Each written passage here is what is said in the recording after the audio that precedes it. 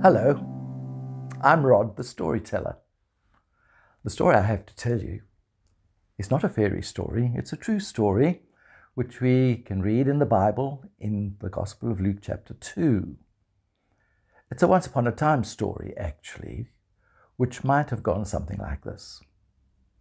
Once upon a time, in a faraway place, there were some shepherds looking after their sheep in a field. It was night time, it was dark, there were stars in the sky, but there was no moon, and it was very peaceful. The sheep were all calm in their enclosure. The shepherds were sitting and lying on the grass around what was left of their fire, finding it very hard to stay awake, actually, because it was so peaceful, so calm, so relaxed. Suddenly, whoosh, without any warning, a bright light filled the whole area, and they were terrified. Pandemonium broke out. The sheep were disturbed. The shepherds didn't know whether to run or hide or what to do. What on earth was going on? And then they realized that it was an angel. It was just an angel. Just an angel?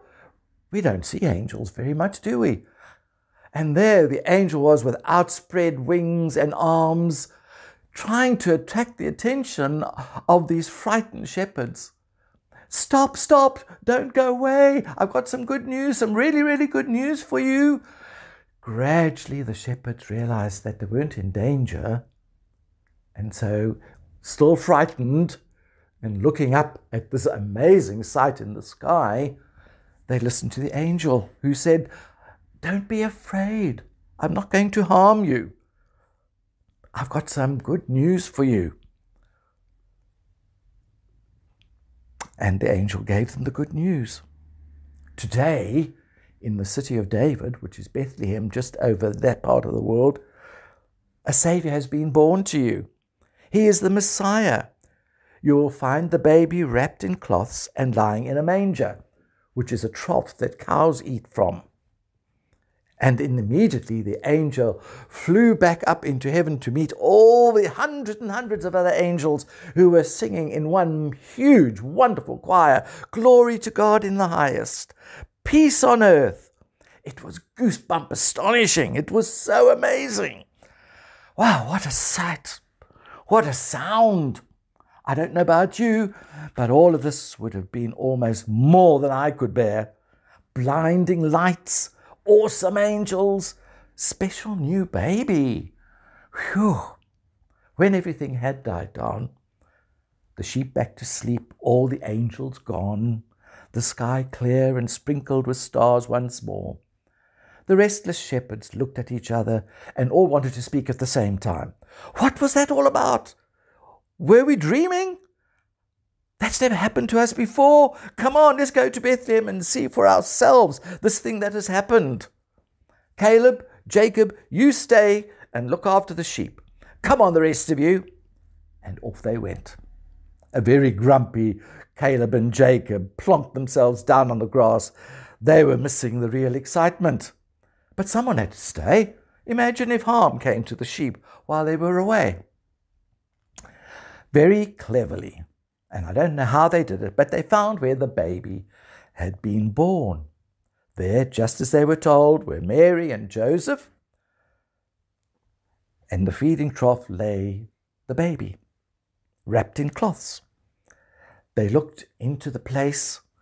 Mary saw them, and she invited them to have a look, these rough, tough men who had come in. But she didn't want them too close. "Hello, please come closer," she welcomed. "My name is Mary, and this is Joseph, my husband, and here is our baby. His name is Jesus." "Yes, we know he is the Messiah. The angel told us." "The angel told you?" Mary asked. "Yes," they answered. "The angel. At first we were terrified, but he told us about the birth of the Savior." "Is he the one who will bring us closer to God?" Then Joseph said, I was also visited by an angel, maybe the same one. And he told us to call him Jesus, because he would make the way to God. We didn't know his name was Jesus, so this was really, really good news. Isn't he small? He's beautiful. He seems to be glowing. Is he the light? After kneeling and bowing and peering at the baby, the shepherds left rejoicing, glorifying God. They told the really, really good news to everyone they met along the way back to their sheep, just as they had been told. It's true! The Saviour has been born! Go and see for yourselves! Go to Bethlehem! Oh, wow, we can hardly believe it ourselves. But we went to see for ourselves. It's true! It's true! And so the story spread everywhere. And that's the wonderful story of Christmas. A big welcome to baby Jesus, a priceless gift from God, the Messiah, the way, the light, the Saviour of the world. Happy